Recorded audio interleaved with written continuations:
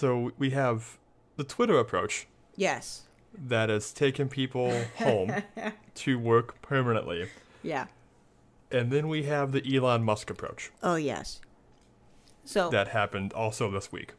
Before we get into this, I just want to say, Elon Musk is one of the most innovative and outspoken people I have ever seen in my entire lifetime. Which leads... Certainly outspoken. Oh, yes. Which leads perfectly into this segment. Okay? For those who don't know, Elon Musk is the CEO of Tesla. And if you did not know that, you're living under a rock. Okay. But because he's the CEO of Tesla, the main factory for Tesla is in California. As you guys know, California is one of the most strict areas when it comes to coronavirus lockdowns. And in fact, they were, I think, one of the first 3 states to have a lockdown.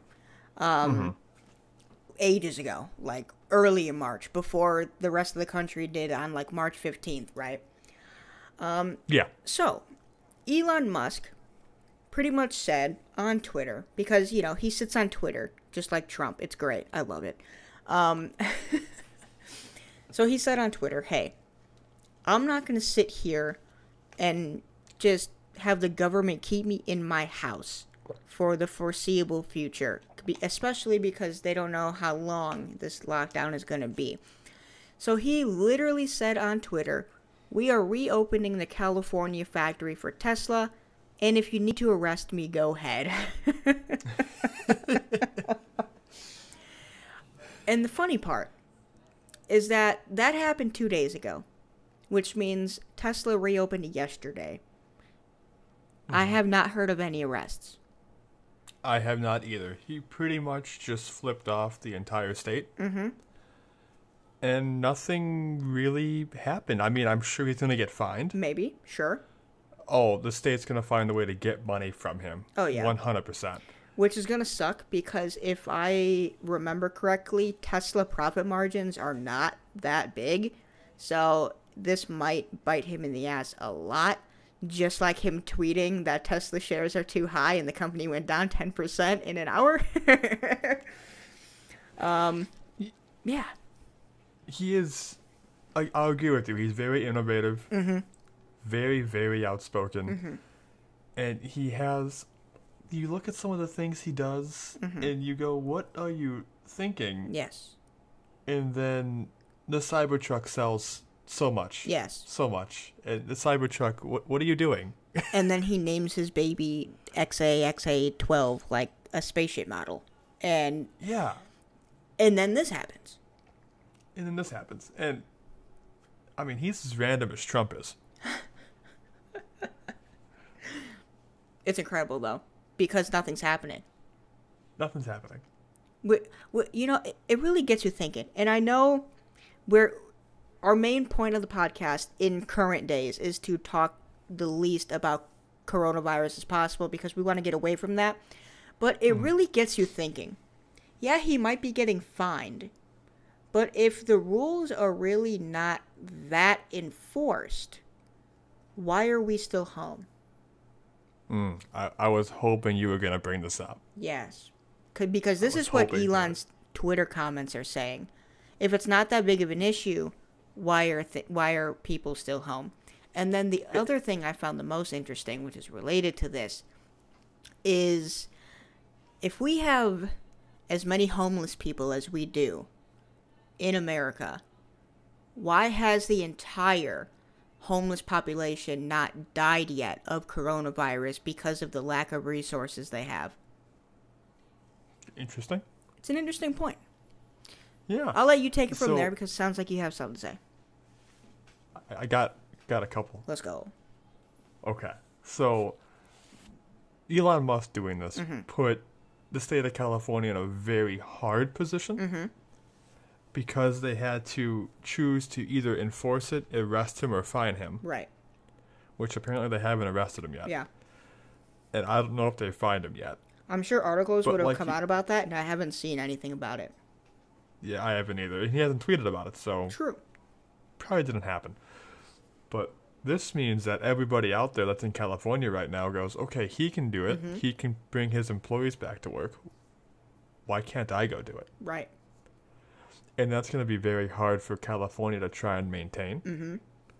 So because of this, I see them opening up to 25% sooner than they were planning. Yep. Again, speculation, 100%. Mm-hmm. But they're going to have so much uproar because of it. Oh, yeah. And then I won't really get into coronavirus as a whole. You know, as Colton said, we are trying to avoid that. Mm-hmm. But I highly, highly recommend, if you guys have about a spare hour and 20 minutes of your day at some point, I do recommend, I think it's very interesting to watch the Netflix thing called The Plandemic. Mm-hmm. And then I highly, highly insist that if you watch The Plandemic, you go back and watch Dr. Mike's fact checks on the Plandemic conspiracy. Yes. Now, watch them both. Yes, watch them both. Watch the Netflix one first, and then the Dr. Mike one second. In that order specifically. You have to do it in that order. And, you know, if you're pressed for time, you can just watch the Dr. Mike one as well, because he is, like, watching and commentating at the same time. So if you're pressed for time... And he hits the important parts. Yeah, he hits the most crucial parts. I'm not even going to talk about it because it's such an interesting perspective on both sides. And it's even crazier because they're both experts in their respected fields.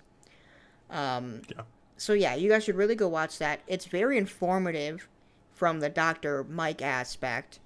It's an eye-opener when you watch both. Let me just put it that way. It's huge. Yeah. And, you know, going back to what you said, Colton, about the homeless people. Mm-hmm. I don't have a good answer really for that. Yeah. To be honest. Give me my 4 years of medical school and I might have something better for you. But the only thing I can think of is that they probably don't have the people interaction that we have. Mm-hmm. Well, I mean, not necessarily. Because usually poor people congregate with more poor people because of shelters. Yeah. So if anything, but they're close with each other. But if it's getting spread away from them and they're not the target group, I mean, everybody's the target group. Then it's not in that shelter. Everyone's a target group, but it has to start from somewhere. I mean, I don't know.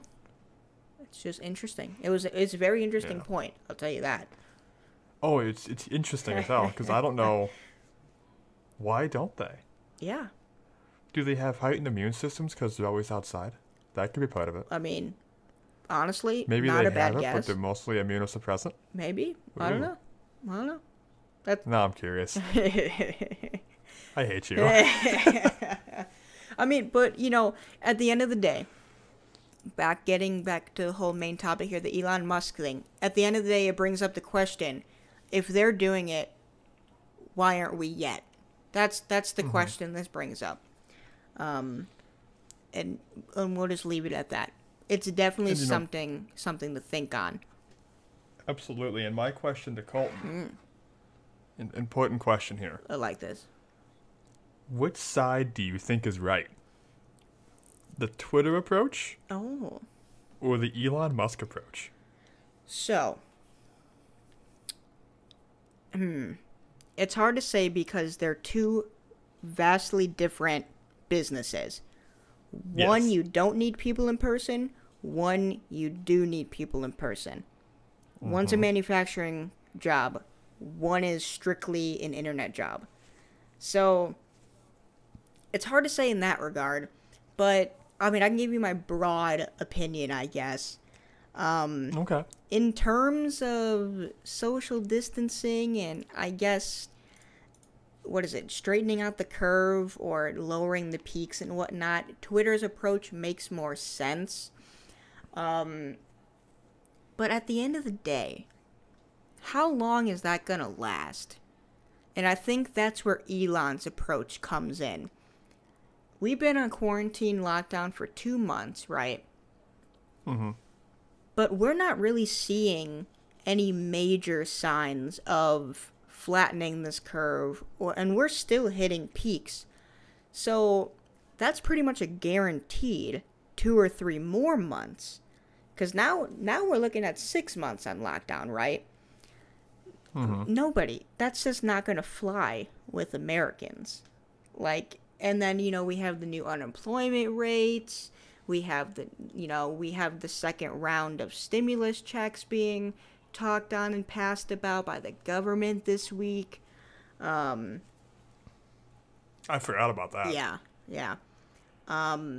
It's just unfortunate, first of all. I mean, this is just insane. I feel like March was literally yesterday, and, like, it's already summer.